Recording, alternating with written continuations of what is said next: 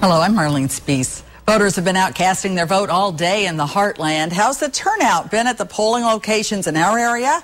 KTVO's Ashley Hoke is live at one of those locations and joins us now with that answer. Ashley?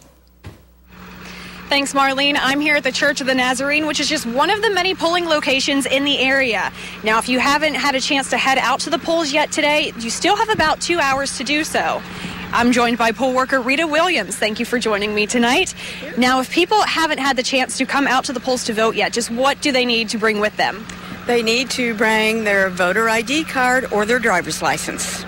And I also understand that the ballot for this election is two-sided this time. What can those voters expect to see?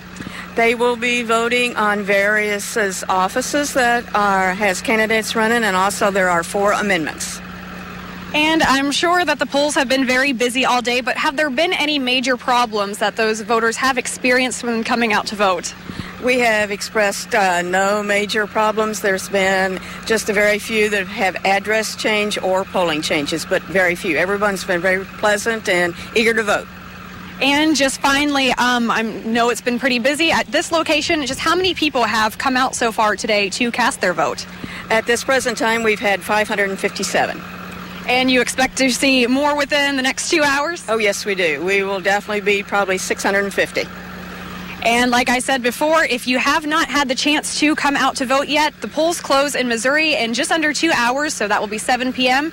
And in Iowa, those polls close at 9 p.m. And with that, I will send it back to you in the studio, Marlene.